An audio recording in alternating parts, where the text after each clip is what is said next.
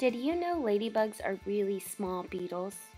Ladybugs can be as small as 0.03 of an inch or as big as 0.71 of an inch. That is smaller than your pencil eraser, or as big as a quarter.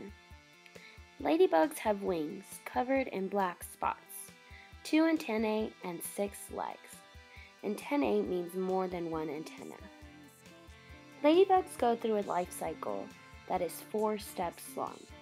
It includes going through an egg, becoming a larva, becoming a pupa, and ending as an adult.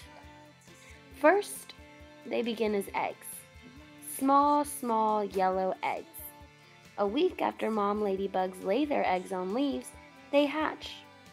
Once they hatch, they begin their larva stage. Larvae look like tiny alligators with spotted long bodies. Once the larva grows as big as it needs to, it attaches itself to a leaf. The larva then becomes a pupa who doesn't eat or sleep for 5 whole days. After 5 days, the pupa hatches into an adult. Once the ladybug hatches, it looks like the ones you are used to seeing. As the ladybug's wings dry, spots begin to emerge. Ladybugs can eat up to 75 aphids a day. Aphids are small creatures that hurt our plants. Ladybugs are really helpful at keeping plants healthy.